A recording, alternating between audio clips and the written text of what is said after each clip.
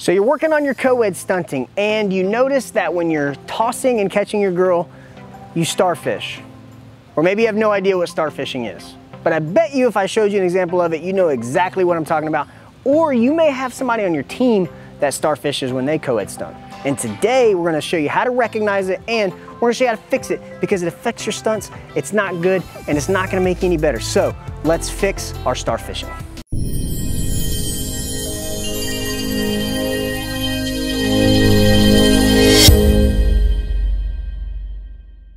So let's talk about it. What exactly is starfishing? Now, starfishing is when you go to toss your girl in the air and your feet jump out really wide. Now, we typically see this in partner stunting when the guy or our base is not strong enough with their toss or they're not confident enough that their toss is getting to the top. And so what happens is they're trying to drop below so that they can catch and then stand back up with the stunt. Now, if you hit your stunt, like that's great, but here's the problem is that if you get comfortable with starfishing in your toss, what's gonna happen is it's gonna really dramatically affect your ability to progress beyond that, because if your feet are so wide when you catch that you can't recover, that's really gonna affect your ability to work on higher level skills. And so today we're gonna show you exactly what you can do to fix your starfishing to make sure that you don't negatively impact your co-ed stunting. Now, the first thing we need to do is we need to determine how wide is too wide. Now, for most people, that's gonna be outside, and I say that how wide for your feet is too wide. Now, typically for most people, we're gonna go with a baseline of shoulder width is about as wide as you want to go. If we go beyond shoulder width, that's where we're gonna start to get our feet too wide when we're catching our girl, and that's gonna make us off balance. So we want to determine how wide do we want to go. We wanna mark the floor with the widest point. Now, additionally, we want to also mark the floor with where do we want to start. So we give ourselves that window of how much movement we allow our feet to move when we're catching our stunt. So with some white athletic tape, you can line on the floor your starting point and also line how wide you're going to allow yourself to jump.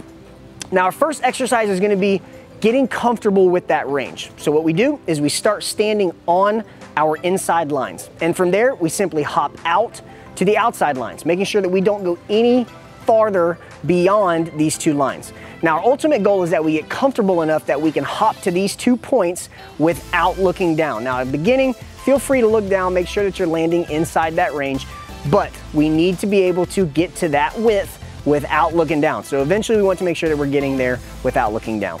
Now, after we've mastered this width, we want to start to add weight, which is going to mimic our stunting. So we would grab either a medicine ball, a kettlebell, or some dumbbells, and we're going to hold the weight and then repeat that process. Again, hopping from the inside point to the outside point, getting comfortable with the width that we're going to allow ourselves to go.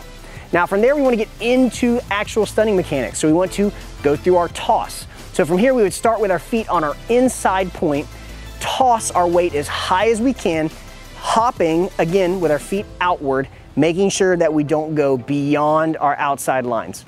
Once we've done a few reps of that, then the last piece is going to be mimicking holding weight overhead. So we would take 2 dumbbells or 2 kettlebells or our medicine ball, and we would hold those at shoulder width. We would dip, drive up with the legs and the arms, hop out again, staying inside of our outside lines, locking the weight out overhead, and then making sure we bring our feet back into the middle once we're done. For these exercises, you can perform anywhere from 10 to 20 reps on each. This is something that needs to be done almost every day, or at least every day that you're in the gym, because we want to reinforce these body mechanics.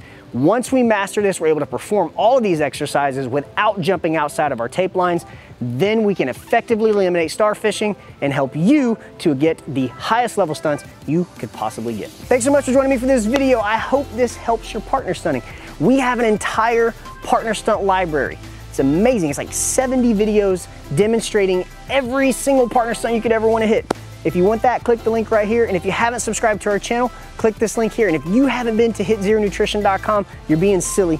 Go to Hit Zero Nutrition. There'll be a link in the description below. It'll take you to the only supplement company, wellness company in the world for cheer athletes, all curated specifically for you. We'll catch you on the next video.